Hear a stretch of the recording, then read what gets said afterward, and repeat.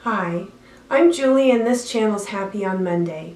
In this video, I'm going to share what the Rule of 55 is and how it works for early retirees. Certain tax-deferred retirement accounts, like 401ks or 403bs, have rules about when you can access the funds. If you withdraw money before you're 59 and a half, you get a 10% penalty. But there's a way to take distributions a few years early without penalty. This is the Rule of 55. If you're thinking about early retirement, you should know how the Rule of 55 works.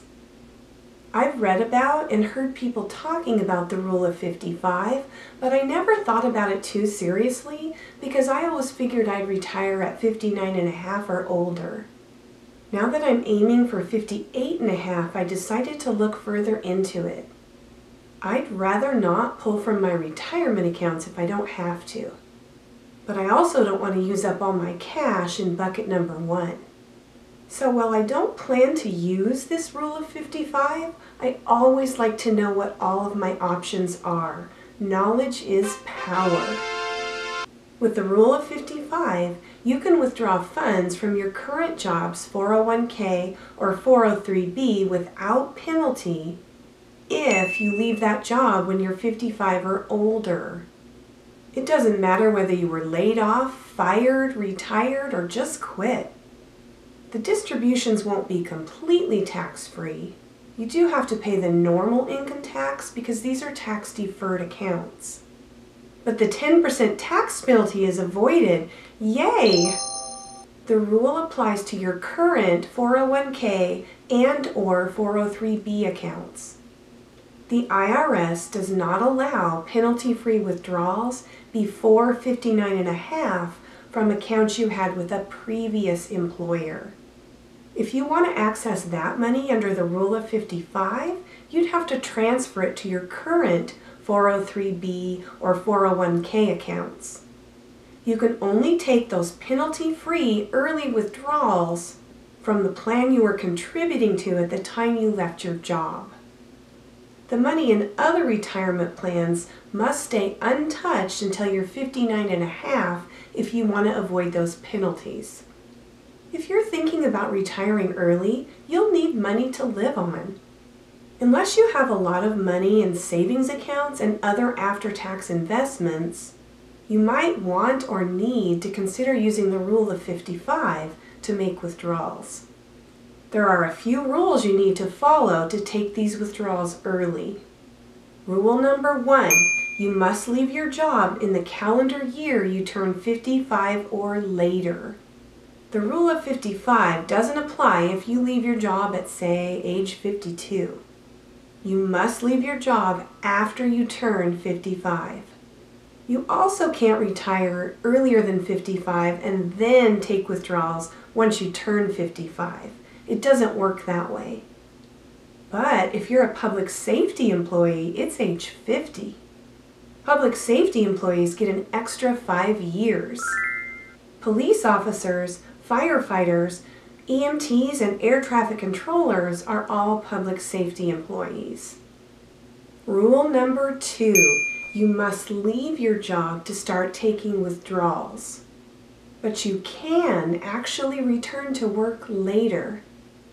You aren't locked into retiring forever. You can keep withdrawing from your 401k even if you get another job later. Let's say you turn 55 and retire from your job. You decide you want to take penalty-free withdrawals using the Rule of 55. So you begin to take withdrawals from that employer's plan. Later, at say age 58, you decide you want to get a part-time job. You can keep taking distributions from your old plan as long as it was the 401k you were contributing to when you left your job at age 55. But you can't have rolled it over into another plan or IRA. Rule number 3, you can only withdraw from your most recent 401k plan for the Rule of 55 to work.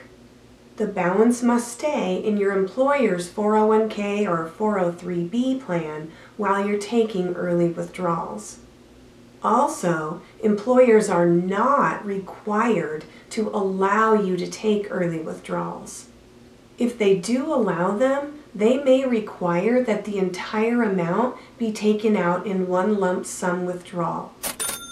This could result in a higher income tax. Oh no!